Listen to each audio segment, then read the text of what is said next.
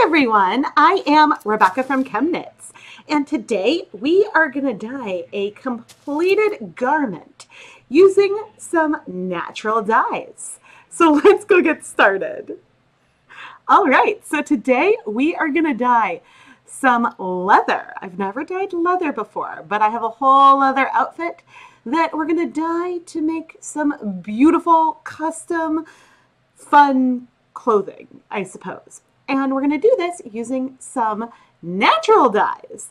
So we can just go pick our cornflowers, our roses and dandelions. If we head over to our crafting table, we can make some yellow dye. We can make some blue dye. And then we can make some red dye. Now, the nice thing about these flowers is that unlike some flowers that we may try in the outside world, these you get the exact pigment that you see on the blossoms. And, well, we'll test the wash fastness at the end of the video.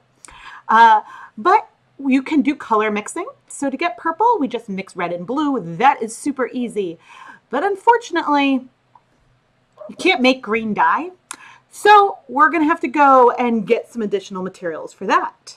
Aha! Thankfully, I live near a desert, so what I am looking for is right over here. Green is a bit of a pain, but although I do have a cactus farm, so I don't know why I went for a wild one, but you know, it happens. So we can just take our cactus, and I need some fuel, grab some coal.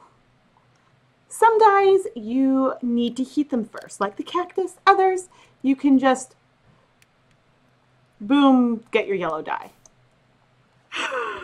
All right, so now I have my cactus green dye.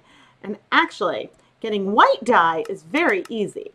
Let's just get some bone meal from some bones, and then you get your white dye. And now we can make all kinds of colors. So yes, some cyan, we can make some magenta, we could do pink, we could do whatever color we want. Let's get some light blue. All right, and now we are gonna get set up. Now let's set up our dye pot, and we're gonna add some water. Now actually, we don't use the dye pot for dyeing, but you know, we set it up. So now let's take our tunic. And we are going to go, ooh, that is very pretty. We're going to go for purple. But actually, that might be a little darker than I want. So let's make it a more muted purple. And what if, ooh, we can keep layering on our dye colors. Ooh, apparently, ooh, that's a Rebecca color. I have no idea how I just did that. I am completely dying by feel here today. But this is a beautiful iris purple. All right, we're gonna go simple with the boots, and we're just gonna make them yellow. What would a white? Ooh, apparently it's almost like bleaching. Then for our pants, that green was pretty hard to get. Let's do the green, but what happens if we layer, ooh, the cyan on top? Now, this is an outfit. Now this is a rockin' outfit. And look how fast I put that together. That was so fast, it was nearly instantaneous. But now, alas, we need to test our wash fastness of these colors. We did use natural dyes after all. Cactus, dandelion, rose, cornflower, with a little bit of bone meal and yeah. So let's just dunk it in some water. My leather armor rustled. Where did it go? Oh, it went back on my body. Wait a minute, the color is gone. That's not wash fast. Let's try the hat. Did it just like automatically go on my head? Yep. Same thing with the hat. Not wash fast. But hey, now we can re-dye them. Ooh, that's pretty. What if we layer on the other blue? That's cool. How's that different from just dyeing it blue? Oh, cool. There we go. Now in Minecraft, you can dye your wool. You can dye your unspun wool, but you cannot, unfortunately, dye the string. But what is interesting is you could turn your string back into wool. but not the other way around. So you can unspin the string, but you can't then respin it, which is unfortunate. You really should be able to turn wool into string and not the other way around. For a fun little party trick, if I mate a white sheep with a black sheep, we're about to have a baby sheep here, they make a gray sheep. And then if I were to mate a gray sheep with a white sheep, we would get this light gray sheep. So we are going to turn you yellow. Oh yeah, dyeing a sheep is really, really easy. And then the amazing part is that once you dye a sheep a color, you can shear them and continuously get your wool in that color. It's totally realistic. All right, so now let's mate our red sheep and our yellow sheep and see if we get an orange sheep. Oh, I did!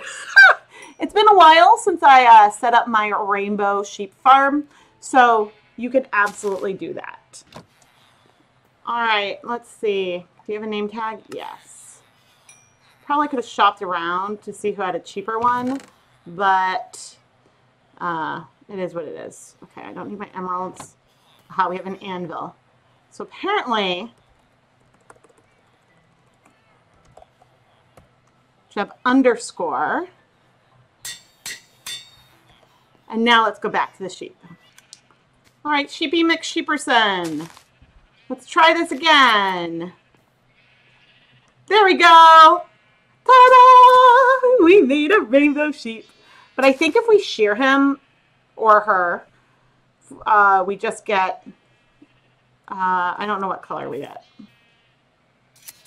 Okay, we just get gray wool. We just get gray wool. So there you have it. How to dye some garments with natural dyes, fast, nearly instantaneously.